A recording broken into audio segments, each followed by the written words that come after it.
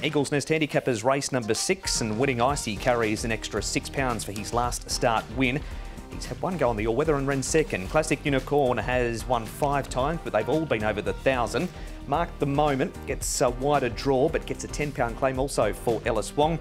Lightning Bolt has a wider draw. Gummy Gummy's beaten by Youthful Deal at his last 2 starts. No Youthful Deal in this. Manstar ran on Sunday. Flying Dragons, a 3-time course and distance winner. Everyone's Victory. Class 4 winner last time comes back up in grade.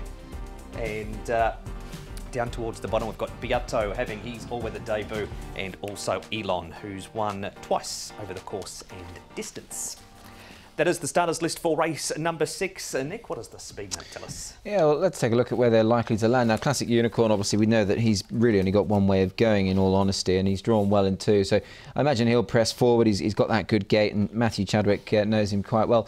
Mark the Moment, interesting runner here. Now, Ellis Wong has been booked to take the ride here. Claims 10, so we might well see him press forward and make a bit of use of him with that £10 coming off.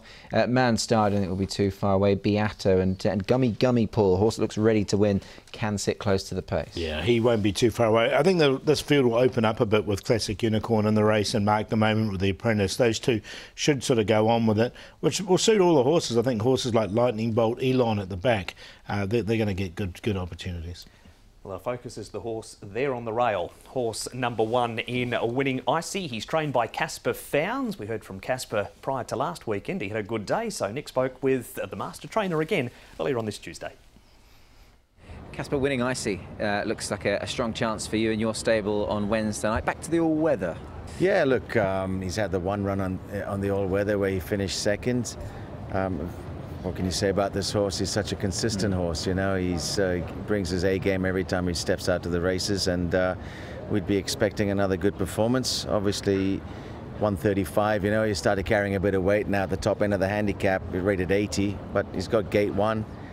You know, he should be competitive again. He's such an honest horse. The win last time, obviously, he really does enjoy racing around Happy Valley. Obviously, the form of that race has worked out nicely, so he certainly comes into it in very good order. Yeah, absolutely. You know, he's a quality animal, and obviously now he's getting up in the sort of 80, so his next step would be getting into class 2 with the low weight and seeing if he's competitive.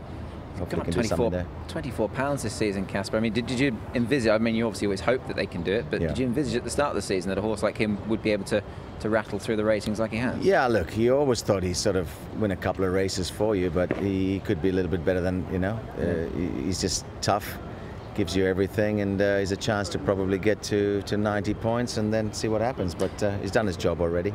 Does bringing him back to the all-weather give you, say, a bit of an option, I suppose, given that he is lightly raced on the surface? Yeah, you need to obviously mix and match with these horses to see where they are, you know.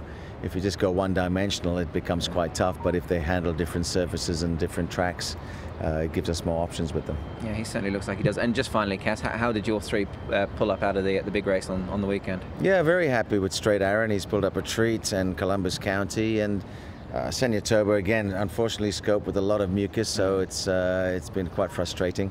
So he's off to China, and hopefully some fresh air there and out in the paddock for a few hours a day will help him clear it up himself naturally. There he is, Casper Fownes, expanding further now, Nick, on Winning Icy. Wednesday night's no issue for him, the 1200's no issue, and he seemed to handle the track okay at his only look at it. He did indeed, yeah, and look, he's gone up a bit in the weight since then. He's actually up £11 since then, but in that intervening period, he's run some really nice races. Yeah, he definitely has, hasn't he? And it was a good win from him last start.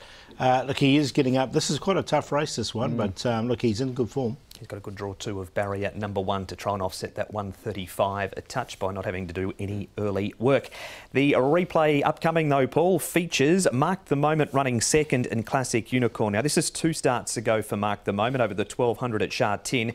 He's since been down the track over the 1000 at Happy Valley. Yeah, he has, hasn't he? But Classic Unicorn, the other one's only had one go on the all-weather. I don't know if he's totally suited over the 1200 for him, and you can see him fading out here. Of the 2, Mark the Moment, he's got that claim. He should be able to go forward from barrier number 11, so the claim will definitely help him. Yeah, look, he was runner-up on the all-weather on his debut here in Hong Kong, in fact, and I didn't mind that run. So, look, he's got £10 coming off, obviously. You know, Ellis Wong not as experienced here on the dirt as some of the other riders, but he has got a good ride here, and I think he can figure. All right, 117 pounds he will carry Mark the Moment. Gummy Gummy, Nick, he's been beaten favourite at his last 2 starts. There he is, coming from well back in the field here. He'll be happy not to see Youthful Deal in the fields this week. You took the words right out of my mouth. Yeah, he'd be glad not to see the backside of that horse, because he is quite smart, and he's beaten him in his last 2 runs. But look, as I mentioned there at the top of the programme, he's just ready to win. It looks glaringly obvious. I think Paul and Zach Purton's on again. Yeah, exactly. I thought, look, he's going to come up short, but I think he's ready to win. The other one, Lightning Bolt, I don't mind him because there's pace in this race, and it will suit these back runners as well. Benno Young, Paul, we've touched on it all season about his record on the all-weather. There it is, 51 runners for 10 wins, over 50% in the first 3. Yeah, exactly. He's just really, horses are really sort of clicking on this all-weather surface, and look, he's going to definitely get this opportunity once again to increase with those stats. Yeah, just a bit more meat on the bone there as far as Zach's concerned. That's 11 winners from 32 rides for Benno, so worth looking at them, giving them a double look. Yeah. Here are Benno's runners, Nick. Obviously, Gummy Gummy is the best of them, but what do you make of the other sources like Yes We Can and Handsome 12, very adept on the surface? Most definitely, and Fiery Diamond a bit the same, really. But look, he's got up in the weights now. Yes We Can. Look, he's an honest type of horse, but I feel he just probably struggles at the level he's racing at now. And Handsome 12. That's a really strong race, the last, so he might be an each-way chance. He definitely, I think all those 6, if they're placed, you wouldn't be surprised at all, because I think they're all got each-way chances. Place all up. There you go. There you go. Follow Benno on a Wednesday night all-weather track. Zarsun, Paul, here he is running 5th on the turf. Now, his best form has been on the all-weather. He's only won 1 from 36 since he's been here, but he's been around the placings plenty of times. Definitely. Now, when he did win that race, that was in November 2020. When he won off a rating of 75. He's down to this rating of 60 at the moment. So, look, he is capable. He's been consistent on a place line without winning. I'm going to put him in on a very minor line. Yeah, look, I couldn't find a spot for him. Look, his record just doesn't make as much appeal to me. I know, obviously, from a winning perspective, it isn't great at all. But, he can run a race when he's on song. This horse can too on occasions. Nick Flying Dragon. Now, this is back at Happy Valley. Last time Mark the Moment features here as well. He's a 3-time course and distance winner, just slightly higher rated than what his best rating win has been, which is 62. Yeah, I mean, like you say, he's not too far off that. He's only a couple of pounds higher at this stage, so he's getting back to a decent sort of mark. He beat Fiery Diamond, if you go back to a run in February. That was off of 62, of course, and he's got to be some sort of chance, I think, Paul, under these conditions. Yeah, I mean, this is the right course and distance for him. He's just been out of a little bit of form recently, but that's been on the turf, so coming back to your weather might really switch him back on. And finally, everyone's victory. Paul, winning last time down in grade. What about coming back to Class 3 for race 6? Well, he hasn't won in this class before everyone's victory, but he has been placed on a couple of occasions there. He's had 2 seconds everyone's victory. He comes in with a light weight. He's in form at the moment. So I'm going to give him a chance. I've included him. Yeah, good to see him win this. He's a nice horse who's certainly capable at the right sort of level. From memory, I think when he did go up in grade last time, he went up in grade. His first run in the company was a good one. So it might just be the time to catch him. Maybe a confident sort of horse. He's got his head in front. He might be able to back it up here. And he will be an each-way price will everyone's victory. You've been with Gummy Gummy lately. You're sticking solid again. Yeah, I have to, don't I? He's run second at his last couple. A little bit costly running second as favourite, but hopefully he can come through and win this Gummy Gummy.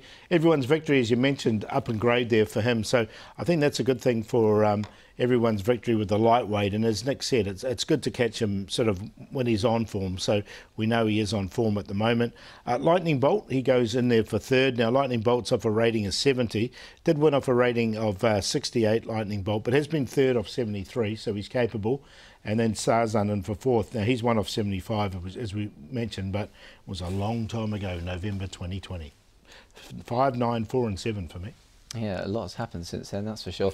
Gummy Gummy on top for me, a bit like Paul here. I think he's a horse who looks ready to win one. Recent form has been good, and no youthful deal here to stop him in his tracks.